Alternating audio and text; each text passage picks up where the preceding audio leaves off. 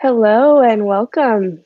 This is Stop Dropping Mom podcast, a podcast where we talk about motherhood, community, and coffee. My name is Kaelyn. I am the founder of Stop Dropping Mom, and today we have a very special guest by the name of Huda Fahmy. Hi, Huda. Hi, how are you, Kaelyn? I'm good. How are you doing today? I am so glad to be here. Thank you so much for inviting me to be on your podcast. I'm really excited. Yay, she's the best, guys. She's like a famous author Oh, now. man. So I'm so happy for her. So, Huda, let me ask you, what is your cup of coffee? Okay, so I love coffee. And, we were talking about this earlier. I love. I used to just drink once a day, and now I need it at least once in the morning and once at night. And my husband just introduced me to this new blend called Snicker Nut Cookie. It's like a HEB brand, Houston blend, Snicker Nut Cookie, and it's just amazing. It's delicious. I'm up to like maybe 3 or 4 cups a day just because it's so yummy. I know. It's so, and my husband's like, how do you drink? Like, does that even keep you up anymore? Cause I'll drink it at like 11 o'clock at night just because it's like dessert for me. So I love coffee. Before that one, I was like donut shop. There's like the Javalia coffee, that really fancy coffee stuff. That's for special occasions, I feel. It's so expensive, so I don't want to like spoil myself. Get addicted to that stuff. But yeah, Snicker Nut Cookie is so far my favorite right now. I love it. You will definitely have to shoot me a message with like a picture of it because I have to try it now. So You're having it 4 times a day. I know. It's crazy. I need to stop, but it's so good. Or at least is that an addiction or maybe. I don't know. Well, awesome, Huda. I just want to start off by first asking you, a couple of questions about yourself so the viewers can get to know who you are, a little bit of a backstory. But first, can you give them your social handles? Yes. So you can find me on social media, Facebook, Twitter, and Instagram under the at Yes I'm Hot in This. That's just for all three. Yes I'm Hot in This for Instagram, Facebook, and Twitter. Perfect. So let's get into where are you from, Huda, originally? So I was born in Detroit, and that's where I lived for a very long time. I kind of between like Detroit, Ann Arbor, Dearborn, Flint. I was around Michigan, the state of Michigan. We used to move like every 2 years. I used to joke and say that we were like a military family because we never stayed in a place more than 2 years, and then we would just move. And then we finally moved to Dearborn, where we stayed for about 12 years before I got married, and moved down to Houston. We even lived in like Fargo, North Dakota for a couple years. I mean, it was like we traveled all over. So when you ask me where I'm originally from, that's where I'm originally from. But ethnic wise, like ethnicity, if you meant that, because I don't know if you meant that or not. But if you did, like my parents are Syrian Egyptian. My mother's Syrian, my dad's Egyptian. Both moved here when they were like 17, 18. So I'm like, I'm sorry. My dad moved here when he was 17, but he married my mom and brought her here when she was about 19. So they've been here longer than they've ever been in their respective countries of origin. So. Wow, that's awesome. A definite blend of ethnicities going on there. I love it. A little bit of a melting pot. But so I heard you say that your husband brought you to Houston, right? Yes. I mean, I came down here back in 2010 for a conference. It was like a week-long conference, and that's where I met him. I did a whole arc for my comics about how we met. A little exaggerated, but it was generally pretty much based on the truth. And I had seen him on the very first day of the convention or conference, and I was like, "Oh my God, who is that guy?" And I wasn't the type to actually like walk up to him and then just introduce myself. So I asked a friend of mine if she could ask her husband to like check him out for me. Is he okay? Is he a good guy? Is he a crazy? I don't know anything. He just looked cute, and I just. And if he's at the conference, then I know he's got like his priorities are, to learn more about Islam and to be closer to God and stuff. So I was like, okay, we seem to have some of the same interests, at least if he's here. So, my friend came back with the goodies, and then I didn't hear back for a whole week. I mean, we didn't tell him, hey, do you want to marry this girl? That's not how it goes, right? But it was, but I knew he was available, and he seemed like a good guy, but nothing happened. And I was like, all right, I'm not here at this conference to hook up. I'm here just to like learn about the dean and learn about my religion. And, so on the very last day, this one sheikh made like a surprise appearance, and we all called him Dr. Love because he was known to like bring together couples. So I went up to him and I was like, it was like he was doing these one-on-one sessions, and so I went up to him and I was like, hey, I'm looking, I'd like to like find somebody. And I didn't even mention my husband. Or that I'd seen him or anything. I just said, can I send you my like information? And if you see a person that you think might, basically like a blind date setup, So I was like, if you know anybody, can you please, let me know. And so the very next day, it was the last day, like everyone was packing up and leaving. And he brought me over. He's like, the sheikh was like, come here, there's this guy. It's like, okay. He points over to Jihad, my husband. He's like, he's over there. And I was like, yes. I was like, I didn't even let him finish. He stopped and he looked at me like, he's like, he's wearing a blue shirt. I know what he's wearing. And I know what he's wearing. He's like, calm down. He's like telling me to calm down. Because like my smile was like, is this happening? Like, if I could just get him to meet me once, that's it. He'll definitely, he's the one. I know it. I had nothing to base this on except pure, I just saw him and I thought he's the one. So weird. Such a gut feeling. Yeah. And then he came to Michigan. We met several times, always with like a chaperone. And we agreed a few months later to like, do the thing. And that was September was when we met. And then we got married in January of the next year. And then I moved to Houston in April. Wow, That is awesome. And I guess for some listeners who can't, see that you're wearing a hijab, right? Oh, yeah. I think a chaperone. Like, what? Oh, yeah. But, Huda and I actually, we are both Muslim. Yes. So, I mean, my marriage story was a little bit different. I didn't have a chaperone because I was a lot younger, and I actually wasn't Muslim at first when I met my husband. I had later converted years later, and it was on my own accord because at the time that I converted, we weren't even really like talking on that level. But so for context, Huda is Muslim. So if you hear like the word chaperone, yeah, and it's funny because like not all Muslims even do it. Not all Muslims have to like require that a chaperone be present. It was just the way that my family happened to do it. They required it. So I was like, all right, that's fine. I don't care. It cuts through the bull very quickly. If the guy is serious or not very quickly. And that's what I wanted. That's what I was looking for. So it worked for me. Well, that is awesome. I'm so happy for you. They're so cute together, by the way, everybody. She always makes fun of him in her comics that I will list in the description of the YouTube video, just so everybody can hear about it, but obviously buy your book. I bought it. I love it. Yeah. I don't think we actually said, but did we say that at the beginning? Like I'm the author of the comic book series. Yeah, and you asked me to introduce myself, and I totally like spazzed on that. I'm the author, the illustrator of the comic book. Yes, I'm hot in this. The Hilarious Truth About Life in a Hijab, and it basically is just a comic book that chronicles what it's like being a hijabi living in America. So a lot of my comics kind of revolve around myself, my husband, my relationship with my husband, Muslims in the media, and what it's like when people who are not Muslim come up to me and ask questions that are oftentimes inappropriate or downright just racist or mean or prejudiced.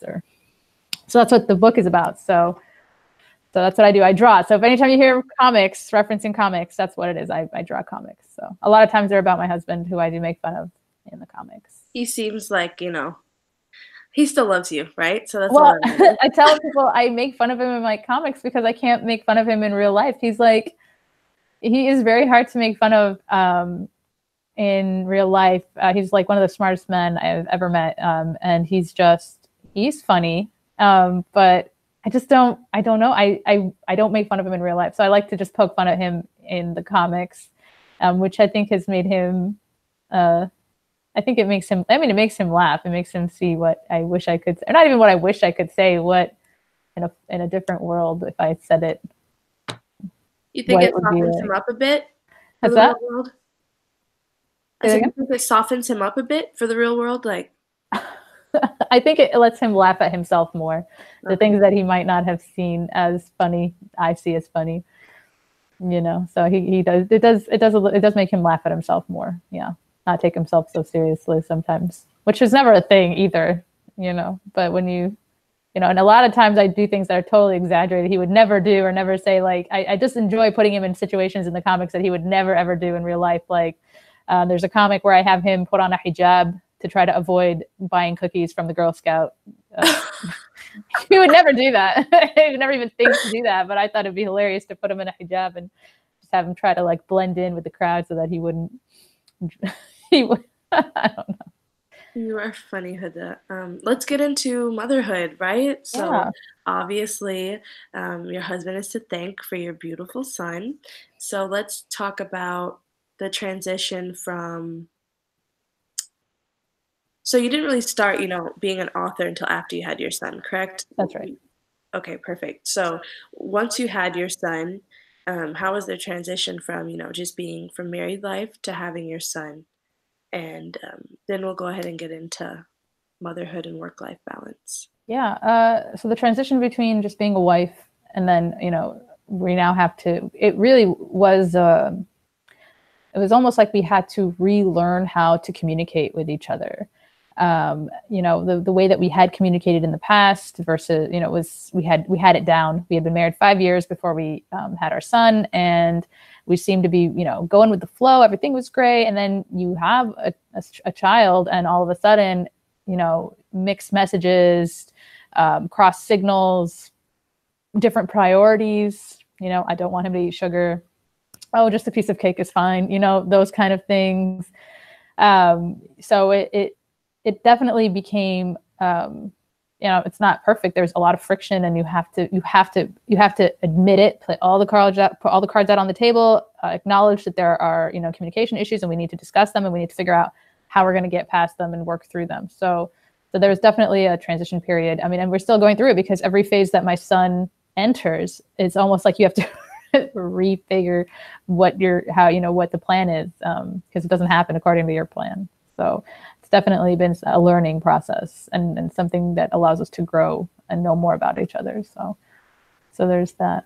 And that's so important to realize, that it is a learning process throughout, you know, the entire, I won't say that motherhood is, you know, all trials, because it's not, but it definitely is a learning experience. And I love that you pointed that out, because I feel like sometimes we think, you know, we take parenting at a bird's eye view, and then it's just like, okay, well, obviously we have to parent, right? But then it's like, okay, well, are we learning different ways to adapt or be more,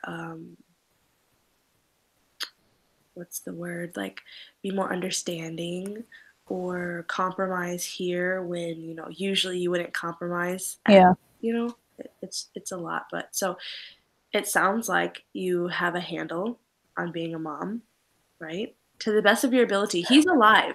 So there you go. That's it.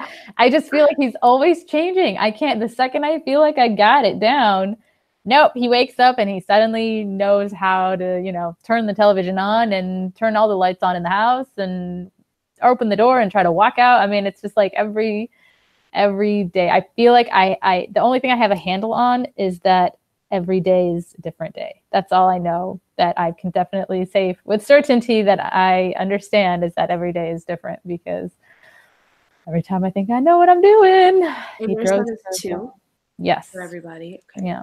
2.5. Yeah. He'll be 3 in June. So. We found out, can you believe that our son's birthday is on the same exact day? We thought that that's probably something we should have remembered. Yes. Well, now we'll never forget. We'll never forget. So, you know, whenever you want to join in on birthdays and not pay as much for one birthday, girl, there you go. You let me know. Okay? I'm all down for saving money. Joint birthdays. I'm for it. So let's get into work-life balance. Like I know you briefly told us about your comics and writing and being an author, but let's talk about how, because a lot of us moms are entrepreneurs or we're working, and there's this fine line between work and life, and sometimes it gets hard to where we're blurring them. Yeah. And I just personally, I want to see how you do it, because I mean, you do it, and it's crazy because we're all doing it, right? We're all balancing or Yeah. finding some way, but we're all doing it in different ways. So that's Well, I started this. I started my writing and my illustrations about 2 years ago, March of 2017, and he was still very young and taking a lot of naps, and so it was very easy to kind of work during the day. And he does go to sleep relatively early for the night. He sleeps at about 6 o'clock, so I have 6 to the rest of the night to kind of get some work done. Now that he's older and he doesn't really nap anymore, and he requires so much attention, like and I feel like, I'm obligated. I need to give him that attention. So before I try to hold on to that, let me try to get some work done during the day so that I'm not exhausted by the end of the day to get things done. And I realized I was neglecting him, and it was a really difficult balance. I wasn't striking a balance. It was really hard. It was hard on him. It was hard on me. I was stressing out. I was anxious. I was depressed. It was really causing a lot of issues. And so I realized, this was very recent realization, that I need to completely make I need to make a change, or at least a stronger attempt at trying to balance what I'm doing for my own mental health, for his own health, because it's not fair to him either. So I've decided to just not try to get things done during the day, and just, I had to, excuse me, I had to like buckle down and be like, all right, when he goes to bed, I'm going to have to just work at night. Like and for me, I have the luxury of being able to do that. I can do the illustrations at night. I can, work on interviews or whatever at night. And it's exhausting. And a lot of times, if you follow me, you'll notice that sometimes I'll go a couple of days without posting new content, but because I just happen to be taking like extra time for myself because I am exhausted. So, and then what really truly helps with trying to find that balance is having a supportive partner, somebody who can help me. Like right now, my husband is with my son, taking him out so that I can have the opportunity to do this podcast. And sometimes he'll ask me, do you need a day? And he'll just take my son out for the whole day, and I'll get a day to just kind of catch up on a lot of stuff. So that really, really helps to have somebody that's really supportive. But it's tough. It's incredibly tough. And like I said, I was going through like mental breakdowns because I had so much work and commissions and different things that were coming to me. And I was just like, how am I going to do this? And how am I going to give him the time that he deserves? And it was just, it's very hard. I can't even, I don't have a solution. It's something that I'm continuing to work on every day to try to strike that balance. So if you figure it out, Kay, please let me know if there is a way to strike that balance. Girl, it literally is an ongoing process. But first and foremost, I want to say thank you for being honest, because sometimes I feel like we as women feel like we have to take on everything. Oh, yeah.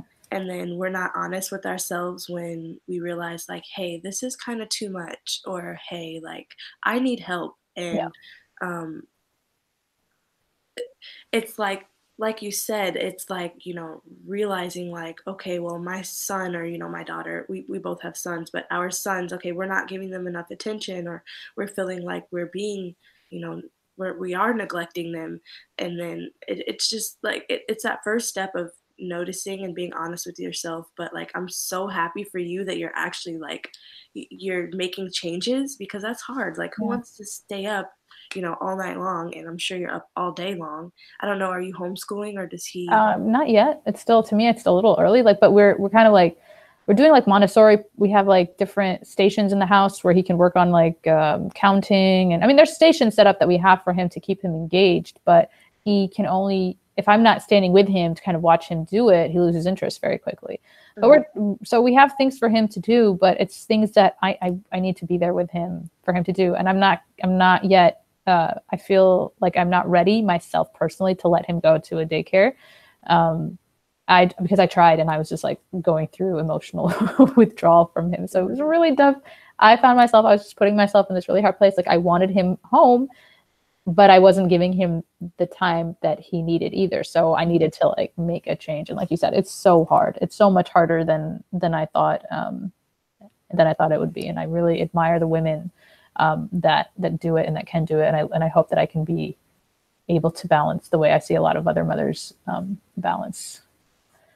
Yeah, I struggled with the same thing. Like, no, I don't want him to leave, but he's in a Montessori right now, so that just shows you. I mean, not right now, literally right now, but Yeah. he's enrolled in one, and he goes Monday through Friday. Fridays are half days, and then Monday through Thursday he's there from between 8 to 8:30, and then until 3 to 3:30. So Wow.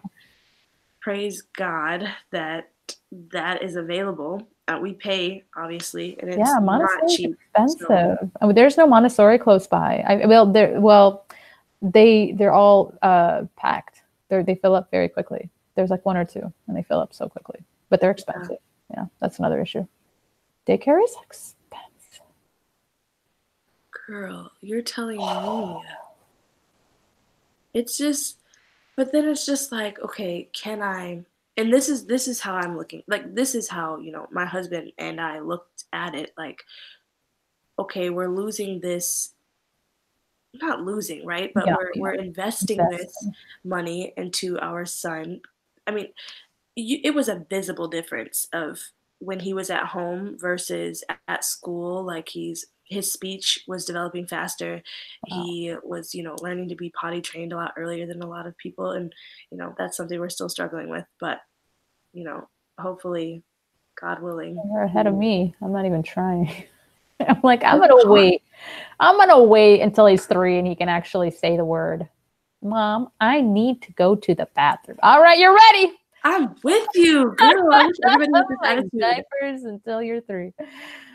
Well, the school that he's attending right now, they're saying like, okay, he can't graduate to the next class unless he's potty trained. Oh, yikes. Well, good luck. Thanks. Definitely need that. But yeah, I mean, like you said, work-life balance is definitely something I feel like is a never-ending. I don't want to call it a battle because, obviously it has its wins, but it's definitely a work in progress for me. And as I see you, and I'm sure other mommies as well, do you have any tips on productivity or how you feel like, well, we'll just get into productivity first and I'll ask you the other question after. Well, I think, making a schedule, trying really hard to stick to it, but knowing that even if you don't stick to it, that you're not a failure, keeping that mind mentally that, okay, I can't, just because you couldn't keep to the schedule today doesn't mean you shouldn't try again tomorrow. Take advantage of any tiny bit. Like for myself, a lot of my, ideas for comics can come to me at any moment of the day. So I'll write them down in my notes on my phone. Anytime I have a few seconds even to myself, like if my son is busy eating or watching something, I'll be there, trying to take advantage of the time that I have if he's already engaged in something else. Honestly, for myself, it's hard to find the energy right now to be productive. I try to follow those tips as well, but I have to tell myself like it's okay to take a break. It's like the opposite of productivity. But I feel a little overworked right now. Mm-hmm. And I don't feel like, oh, I'm sorry, what'd you say? Oh, I'm afraid of burning out. So I'm trying to right now I'm trying like to take breaks. So I'm not being very productive right now. So I'm not like mentally in the right mind to give tips because I'm like, oh, I don't know. No, but that's where I feel like, no, you're right though. I feel like taking breaks is a part of productivity. There's like this whole, I forget what it is, but it's some type of learning thing where you work straight for 25 minutes and then you take a 5-minute break and then you go in and work 25 minutes. It's called something. I'd have to look it up. Does it work? I feel like you said what? Does it work? 5 minutes is so short. I know, but apparently it does. I mean, Alan does it. Okay, he likes it? Yeah. I think, but I think that a part of being productive is knowing your limits. Like, I believe that when you know your limits and you can take that step back and say, like I said earlier, hey, I need a break. Hey, I'm realizing that this isn't working. Reevaluating everything. I feel like that is productivity still. And I, as we do, more episodes and stuff, I definitely want to hear somebody that has like a mental health self-care type routine down, because I'm so want to be like involved in every part of that. Sundays, I've been trying to have like Sunday be my re my like winding down day, but Yeah. like revamping up for Monday, Yeah. but taking care of myself, planning. Yeah. It's been working. That's good. You're reminding me, taking a day like to kind of revamp. You were reminding me of my husband in the very beginning, when in his effort to kind of like get me to be more productive. He used to do these weekly sprints, he called them, where the very beginning of the week we would write down our goals that we want to reach for the end of the week, and they could be very simple goals. And she's like, for example, like, okay, draw 3 comics and come up with 3 more ideas for comics. You don't necessarily have to draw them. Set up your, or research my Patreon or something. You know what I mean? Like he just bullet points for the week, and throughout the week we would just kind of mark the done as they get done. But it was like a weekly sprint, and then on the beginning of the next week we would take a look at what we were able to get done, and then we would look at what we weren't able to get done. So he's like, you're making attainable goals for yourself for the week, not necessarily for every day, so that you can try to like get through. And it worked for a while, so it was really helpful. And then I kind of forgot about it, but it was really helpful when I did do it. But I think I started adding like a lot of stuff to the week, like that I wanted to get done, and it was starting to get overwhelming, and so I kind of sabotaged myself. I think that's another trick to productivity: don't sabotage yourself and give yourself too much to do. Right. So that was definitely my bad. Right. So I guess, to sort of wrap things up, do you feel like, I mean, and obviously it's a priority, right? But are you feeling like the work-life balance is something that you need to resolve within your life? Like, do you feel like you either A, have you made it a priority before, or, B, are you moving towards making it more of a priority? B, because I didn't think it was an issue before until it started to affect my mental health, truly. And then and it was not just affecting my mental health, it was affecting our marriage. And so it was at that point that I was like, okay, I need to work on the balance. I need to figure out how I'm going to balance these two, so that, for my frame of mind, for his frame of mind, for our son, like it was not a priority before. So it's definitely becoming a priority very recently, that I had to really try to figure out, okay, how am I going to do this? And it's something, again, like I said, I don't have the answer. I'm still working on it. I'm still trying, like making sure that, okay, if my entire day is going to be dedicated to my son, I have to, and then like between 6 and 8, we eat dinner and binge something. And then from 8 to like 12, I'm working on comics. So it's not an everyday thing that I can do, because I'm working all day and then working at night. It's very tiring. So it might not be the ideal balance, but it's something that I'm going to try and figure out what works and what doesn't, and, come up with different ways to balance. But yeah, B, definitely trying to figure out how to maintain that balance. It's become a priority. Very recently, it's become a very big priority to us. Yeah. And you made a good point, with motherhood. And I mean, obviously not everybody who has partners, but for the mommies who do have partners, motherhood somewhat affects, a marriage as well, if, everything isn't planned out accordingly. So how do you feel that you maintain that part of your life, like your marriage, with being a, with being a Yeah. mother? Well, I think being open, and to me, it's always been about communication. That's always been our number one thing, is not just making sure to communicate, but learning how to communicate. Everyone has a different style, or everyone communicates in a different way. Everyone receives, if I'm saying something to you, you might take it differently than the way that my husband might take it. So it's figuring that out. And like I said, having children definitely did, we have to learn again how to talk to each other. It's very surreal almost, because we thought we'd figured out how to talk to each other. And so now it's like, We used to know how to speak, and now we're just like, it just causes a lot of tension. So we have to like figure that out again. So, but just talking and even just acknowledging, hey, this is an issue. We need to figure out how to talk about this. And yeah, I mean, even that, like, even if that means like seeing a counselor, even if that means like buying books about love languages, and trying to understand how the other person, what the other person's love language is. I mean, do what it takes to try to figure out how to communicate.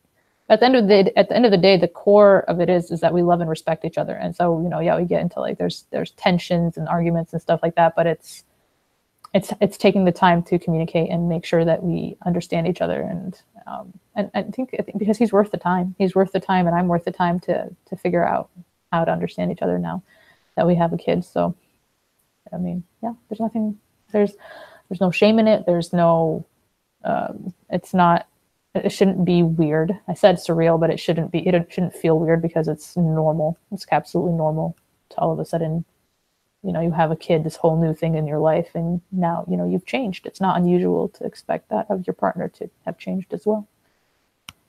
And you made so many good points today, Huda. I want to thank you so much for joining me on this podcast. You're always a joy to talk to. Thank you for having me. Absolutely, anytime. I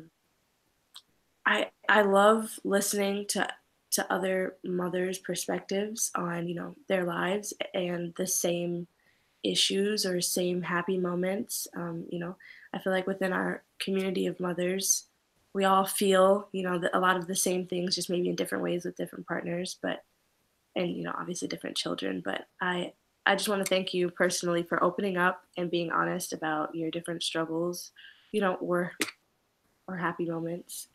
They're all a learning experience for me and the rest of the mommies who are listening. So thank you. Thank you. Thank you so much, Kay. I really had a good time. It helps to talk about this kind of stuff too. Yay. Well, I'll have to hopefully invite you when you have another book. Yes. Coming out. Hopefully. Any hints or? Oh, working on something. So hopefully, inshallah, when I have something more solid to give you, I'll let you know. Hopefully you'll invite me again. We can definitely talk about it, inshallah. That's awesome, inshallah. So may you give them your one more time, please? Yes. You can find my comics at Yes, I'm Hot in This. I also have a website at yesimhotinthis.com. Again, my name is Huda Fahmy, and my book is Yes, I'm Hot in This, The Hilarious Truth About Life in a Hijab. Thank you, Huda. Once again, I'm Kaelyn, the founder of Stop, Drop, and Mom, and I want to thank each and every mother or whoever who's listening to this for stopping by and hanging out with us. Thank you so much. Thank you. Bye-bye.